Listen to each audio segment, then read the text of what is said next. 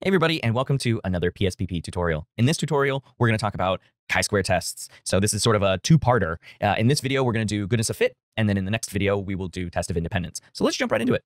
Okay, so I found a little canned data example from Gary Fisk, who created a PSPP for beginners, garyfisk.com. And so I'm going to use this quick data set that he created. It's only got 20 cases, 20 college students, and we are going to determine whether or not we have the expected numbers of males and females in this group. So it's a very simple data set here. I'm going to quickly show you variable view. So we have the sex variable here. We have the sex variable, and the label is male or female. You can see here, and then the value labels 0 for male and 1 for female. And then here's the data. We have 20 cases. And so let's jump into the goodness of fit. So where you're going to find this is under Analyze. Click on that. And we are going to non-parametric statistics, and we are going to grab chi-squared. Okay.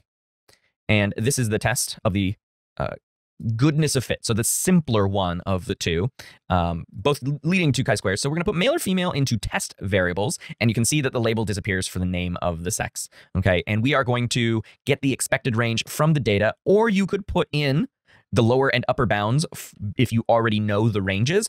Most often in this sort of situation, you're going to leave it as get it from the data. Okay, because you have no information as far as what the range is, the upper and the lower bounds.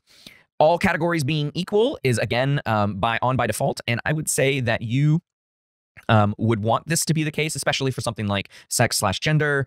In most cases, you're going to leave it as 50-50. Okay, all categories equal. But if you had some idea about values, you would put that in using values 1, and then you would add it, and you can edit or remove those as well. So that's getting a little into it. But all categories equal, 50-50. That's our null hypothesis. So let's go ahead and click OK. This one. Alrighty. So here we have down at the bottom, because this is from the regression. I'm recording them back to back. All right. So we have our chi-square test, sex. Very simple set of syntax there. And it's going to give us our male or female label here. And so we have our two values. And so we have our observed n. So that is how many in our set are males or females, as indicated by 1s or 0s. So we have 8 males and 12 females, totaling 20. The expected n would be 10 and 10, because that's 50-50. And so you can see that we are off by 2 in both cases. And so if we run the chi-square test on that, we get a chi-square of 0.80. This one's not going to be good. Degrees of freedom is 1, so we would label that as n. So chi-square, so chi with a superscript square or 2, parentheses, n equals 20, comma df equals 1. I think it's how you set that up, or 1, comma n equals 20. I had them reversed.